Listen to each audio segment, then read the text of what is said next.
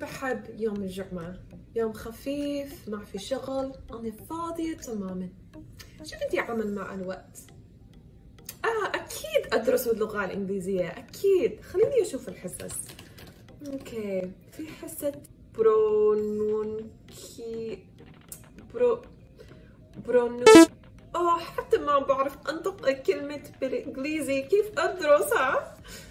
يا باي، حسيتوا حق قبل كيف ننطق كلمة النطق وكيف نمارس النطق بالإنجليزي؟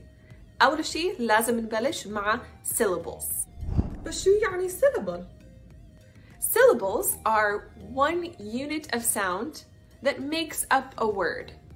For example, كلمة pronunciation. قديش syllables عندها؟ Pronunciation. Pronunciation. 5 syllables. نبلشهم ونمشي شوي شوي.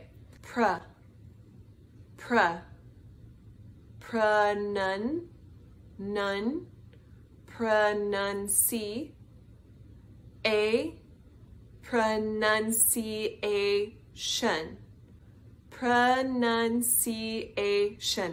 جربوا انتو. pronunciation. How do you practice pronunciation?